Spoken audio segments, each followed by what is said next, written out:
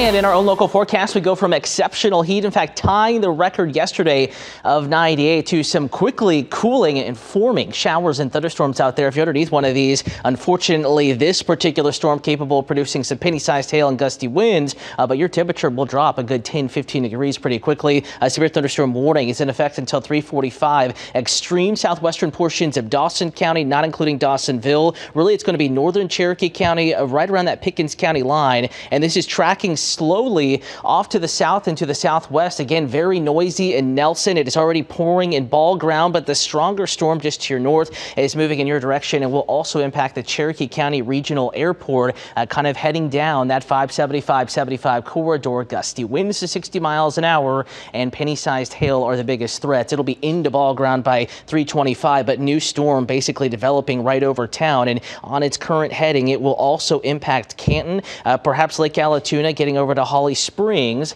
If you're already out and about on the water for this Labor Day weekend, if you hear thunder, please do seek safe harbor, get off the water, let the storm pass, and then conditions will gradually improve. We're going to keep that isolated, kind of hit or miss chance of showers and thunderstorms on through early evening. As soon as the sun sets, we're going to lose some of the ingredients needed to keep showers and thunderstorms going. So especially the after dinner plans, the later plans this evening, we're looking pretty dry. Out the door tomorrow morning, mild, it's humid, 75 in Atlanta, waking up to 60s. Ellijay, Helen, 73 and Eatonton. And from there, we will warm up, but still a nice start tomorrow morning. For the coffee walk, it'll be a little humid. Again, temperatures pretty warm for a start tomorrow, and they will remain warm through the afternoon. So if you're headed out to the Saturday Dragon Con Parade, temperatures in the mid-80s by 11 a.m. By 1 p.m. early afternoon, we're already pushing 90. And once again, with the heat of the day, temperatures peaking in the low and in spots mid-90s like Eatonton. We'll get those clouds growing taller and some showers and thunderstorms popping up. A good Saturday before Labor Day to have a First Alert Weather app. Make sure